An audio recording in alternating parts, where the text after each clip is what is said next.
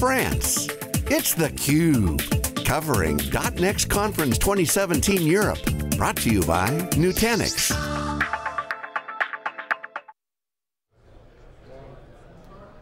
Welcome back. I'm Stu Miniman and this is theCUBE. Happy to welcome to the program, first time guest, going to help me with some analysis of what's been happening here at the show. Keith Humphreys, who is the managing consultant at euroLAN Research. Thanks so much for joining us. My pleasure, Stu. All right, so Keith, you and I were the only analysts at the Vienna show. Last year, they've grown the analyst program a little bit, as most of us in the community have been watching Nutanix for many years. Tell us a little bit about kind of your background and what specifically you focus on. Okay, so euroLAN is an industry analyst company focused on helping vendors optimize routes to market in Europe. So we're a channel analyst company, founded in '93 in Paris, France. I was employee number 5, and we're still about 5 consultants. And as I say, we're very vendor focused on channels. Yeah, well, it goes without saying, in our industry, things are changing a lot, but boy, has the channel been changing massively. Everything from the impact of service providers to the public cloud. So let's start kind of at the macro level a little bit. What are some of the big issues? The channel's always, we say they're coin operated, yeah. But where do they make money? Where are they concerned about? What's exciting them these days? I think at a macro level, what's really exciting, if you look at the book B4B, it describes the risk having gone from the corporate back to the vendor. So before, the enterprise used to buy kit, buy stuff, buy products and have to integrate them themselves. They'd take 18 months before they actually got a working product. But in the meantime, the vendors had produced the invoice, maybe not even shipped the kit before they could recognize the revenue. Now with as a service, that's totally changed. The risk has gone from the customer right the way back to the vendor. It's a fascinating point. And the channel's stuck in between here, trying to be the good guys, still trying to integrate that stuff, still trying to produce those solutions, but only getting paid at an annuity revenue model. It's very different. Yeah, I mean, I was involved in some of the early converged infrastructure solutions, and you go to some companies, they're like, we make tons of money racking and stacking and cabling. We're like, come on, that's not huge value add. Let's help you add more value, get more involved, be more consultative, solution selling and the like. We've only seen that accelerate with the like of hyper-converged infrastructure and solutions as a service, as you said, where sometimes it's just frictionless. I just acquire what I need when I need it. How's the channel doing? I think the channel's doing okay, but they're in denial because of this issue. I think if you look at the way Nutanix started as a box provider and now moving to software, some of the channel is really railing against that and saying, we still want to do it this way. They're not learning the lesson that they must move to an annuity model basis, because it's a huge business transformation. We jointly run a workshop with IDC to help system integrators make that transition across. And we've only put through half a dozen companies for it. They should be knocking our door down to go through this, but they're finding it really hard. Yeah. All right, so how's Nutanix doing in the channel? So I think interestingly, I think it was Chad Sakac of VMware said that they're having to bring out a proof of concept box for vSphere so they can put that box into customers so they can try it out.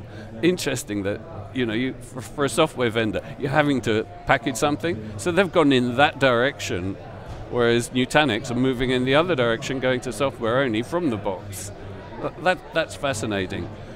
But they're trying to drag that channel with them. Are CDW really happy that they're moving to a software only model? Maybe not. Well, look, even we've been discussing this week the software only model.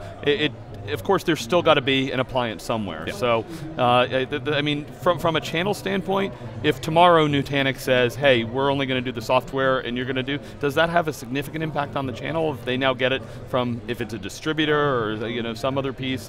How much will that impact the channel?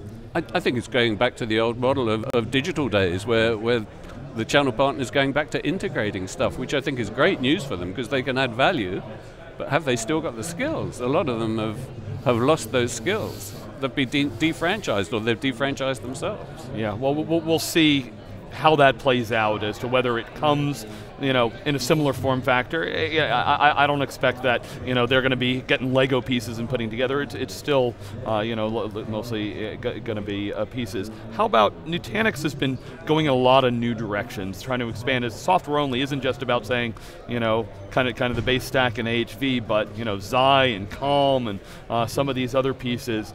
Is the channel ready for these kind of things? Is Nutanix have to then do way more of it, and the channel's just fulfilling it? How does that dynamic work? I think Nutanix have got to go out and create the market. They've got to make end customers aware of this, and then the enterprise customers will be asking their channel partners for it, so they'll have to get up to speed. It's a push and pull model with the channel. You can't just push through the channel. Yeah. I heard someone from Nutanix describe the channel as an extension of their sales force. It's just not.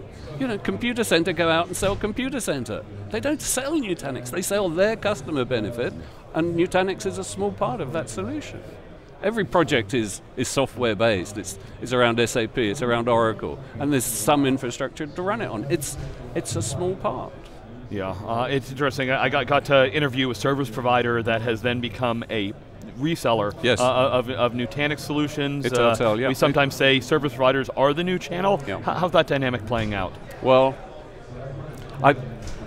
if I was to want infrastructure in our office, I wouldn't phone British Telecom for it. Yeah. Fair enough. What about, we're talking kind of about multi-cloud world. I found, there's some, systems integrators out there that are offering Azure services. Some are engaging. AWS has been, really good, building out their channel. How's that in Europe these days? How much is the channel engaged in kind of the public cloud? We're seeing Amazon with AWS starting to reach out to the channel at long last with channel programs, channel recruitment. They're not going to get rich reselling that, but they'll get rich by putting the professional services on there. What should I run on here? Is it good for compute? Is it good for scaling? Is it good for additional workloads? They've got to add professional services. But even as we run our workshops, we see exactly the same thing. As they move to as a service, it might be profitable to a degree, but it takes you 4 or 5 years to get there. So you've got to be added professional services on top of that revenue to maintain it. Well, I have to think there's good opportunity there, because while there was this promise, well, the future's going to be simple, right? Public cloud is nice and easy, swipe a credit card and good. There's so many features out there. SaaS, anybody that's used SaaS providers, when I really want to use it, there's requirements there. So is the channel stepping up to fill some of that gap, or will the Accentures and those kind of consulting kind of come in and take that revenue? I think it depends on the company size. We profiled in our newsletter a small UK company who get digital transformation. This quarter we profiled Accenture. They're both doing the same things, just addressing different parts of the market. I think the other interesting thing is you mentioned the difficulty. Obviously AWS uses its own terminology and it looks very complicated. But what I do like is the Nutanix one-click based around machine learning. That's really exciting. Yeah. Sudesh Nair was just talking about DeepMind's AlphaGo 0 and how it's learned the Chinese Go program. Yeah. It self-learned that. No one taught that. It actually self-learned it.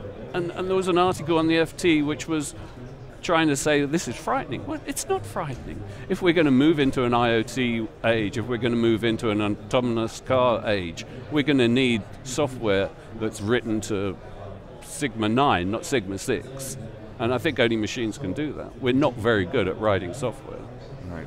Keith, what more should Nutanix be doing? What advice do you give them on what they can do to engage even more with the channel? They've got to ramp up the marketing. They've got to provide the air cover for the channel. They've got to go out and create the demand, create the awareness. The channel will follow through on that. All right, last question I have for you. What advice do you give to the channel today for them to stay profitable, stay relevant in this ever-changing future? It's professional services and annuity revenue. Days of selling boxes are gone. There'll always be boxes, you say, but it's pure commodity now. maybe they should invest in Supermicro. All right. Well, Keith Humphreys, pleasure to talk with you again, and thank you much for joining us. Thank you, Stu. All right, we'll be back with lots more coverage here from Nutanix .NEXT in Nice, France. You're watching theCUBE.